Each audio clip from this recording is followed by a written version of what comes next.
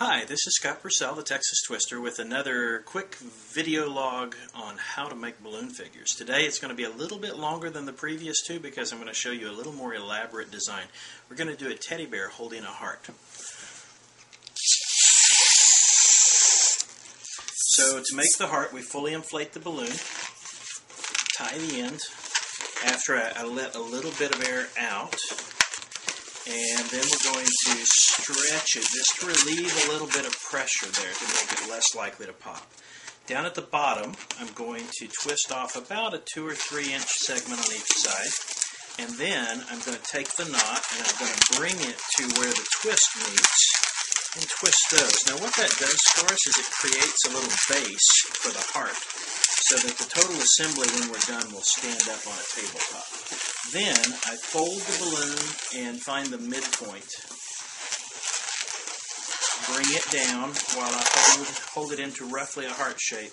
Then I'm going to squeeze all the air out of the bottom and then release so that the air can once again fill it. And that is going to give us a shape that it's going to keep. Then I'm going to gently crinkle the tops of the heart.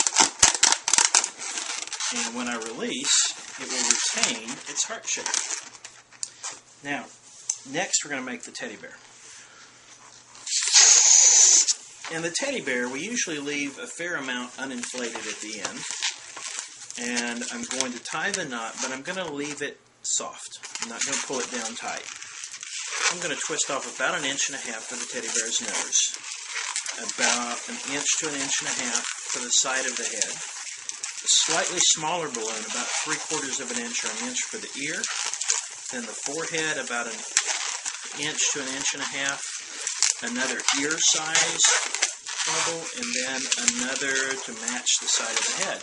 So now I've got the nose, and then the 2 sides of the head, the 2 ears, and the forehead. These 5 bubbles I'm just going to twist together.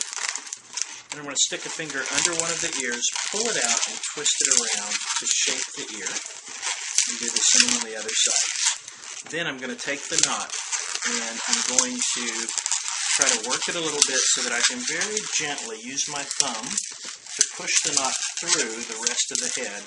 And then on the other side, I'm going to gently manipulate the knot so that it rolls between my fingers and lets the nose grow a little bit. Then I turn the ears sideways as a teddy bear's ears would be, and there's our teddy bear's face. Then I'll twist a bubble for the neck, stretch him again, wrap the balloon, this will be the arms around the heart, and twist back at the neck. Now, if I finish him off like this, his head is always kind of leaning back. So to straighten him up a little bit, I give him a little vertebra at his neck. And we twist like that, and that way his head will be upright. Now, we've got just the tiniest little bit here at the end. So, but it's still a fairly soft balloon. So I'm going to squeeze, stretch it out. I'm going to make one big loop ending at where I want the body to be. And then I'm going to twist, even just a little bit for a little puppy tail. And then I'm going to find the middle of that loop and bring it back to the twist, wrap the tail around it, and that separates into 2 feet.